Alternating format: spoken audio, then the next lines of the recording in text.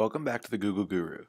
Today I'm going to teach you how to create a calendar resource in Google Apps. Calendar resources are used for creating things such as conference rooms or other shared resources on your domain that your users can book, and therefore you can see when these are occupied and when they aren't.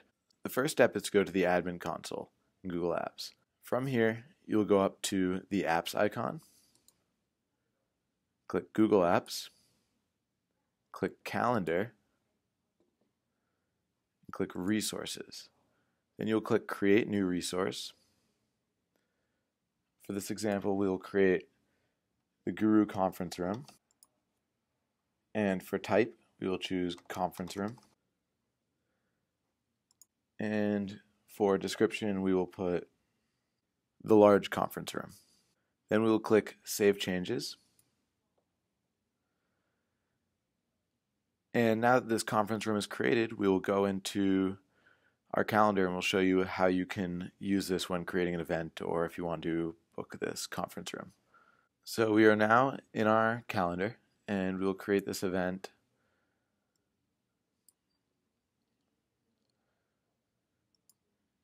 We'll title it Guru Meeting. And under Rooms, etc., you'll be able to choose the Guru Conference Room, and you can add that, and then click Save to book the event.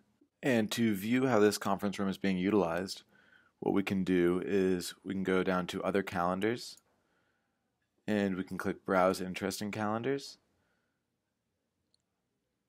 and under More, we can click Resources for your domain, and we find that conference room, we can click Subscribe, and then when we go back to Calendar, we can search that conference room,